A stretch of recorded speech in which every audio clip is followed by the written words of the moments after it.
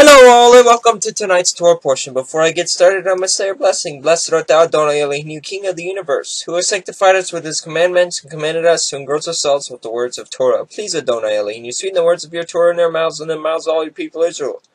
May we and our offspring, the offspring of your people, the house of Israel, may we all together know your name and study your Torah for sake of fulfilling your desire. Blessed are you, Adonai, who teaches Torah to his people Israel. Blessed are you, Adonai Elohim, you King of the universe, who chose us from all the nations and gave us the Torah. Blessed are you, Adonai, giver of the Torah. May Adonai bless you and keep watch over you. May Adonai make his presence to align you, may be kind to you. May Adonai bestow favor on you and grant you peace. Today's read is 1 Samuel 15:2 through 34. Thus says Yahweh of hosts, I have noted that Amalek did not what Amalek did to Israel in opposing them on the way when they came up out of Egypt. Now go and strike Amalek, and devote to destruction all that they have. Do not spare them, but kill both man and women, child and infant, ox and sheep, camel and donkey. So Saul summoned the people and numbered them in Telaim, 200,000 men on foot, and 10,000 men of Judah. And Saul came to the city of Amalek and lay in wait in the valley. Then Saul said to the Kenites, depart, go down from among the Amalekites, lest I destroy you with them, for you showed kindness to all the people of Israel when they came up out of Egypt.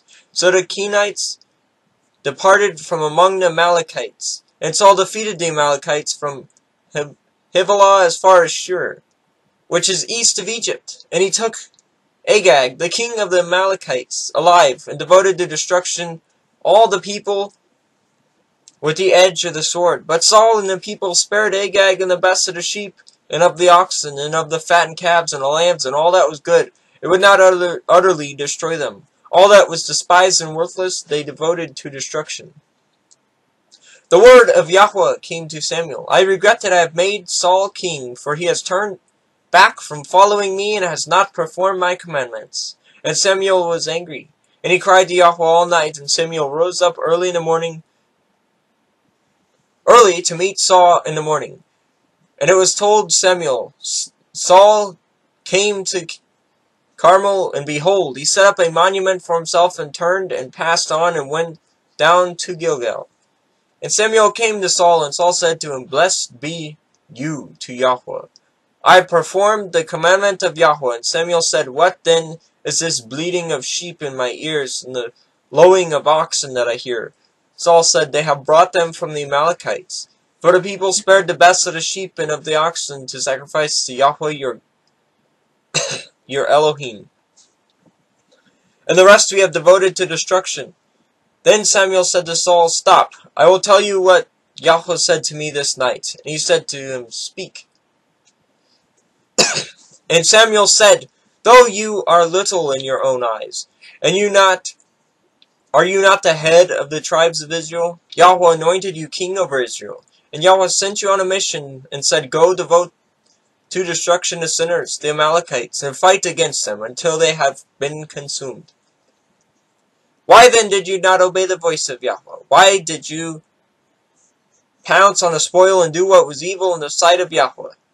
And Saul said to Samuel, I have obeyed the voice of Yahweh. I have gone on the mission on which Yahweh sent me. I have brought back Agag the king of Amalek, and I have devoted the Amalekites to destruction. But the people took of the spoil, sheep and oxen, and the best of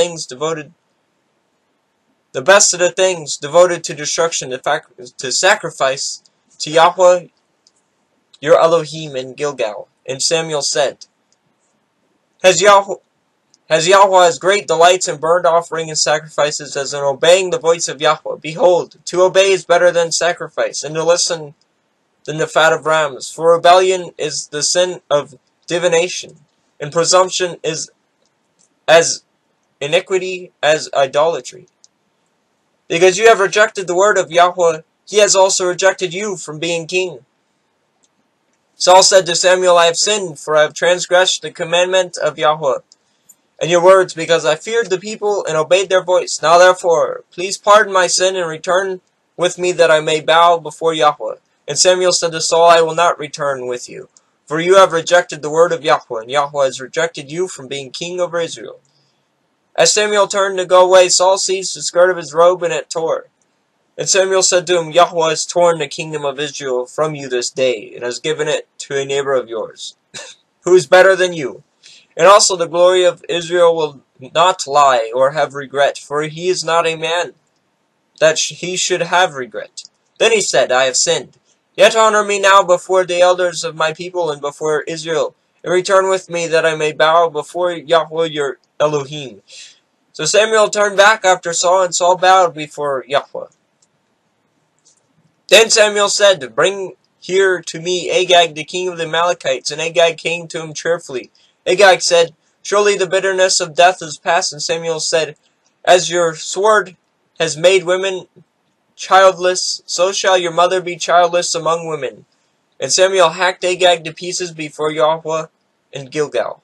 Then Samuel went to Rumah, and Saul set up his house in Gibeah of Saul.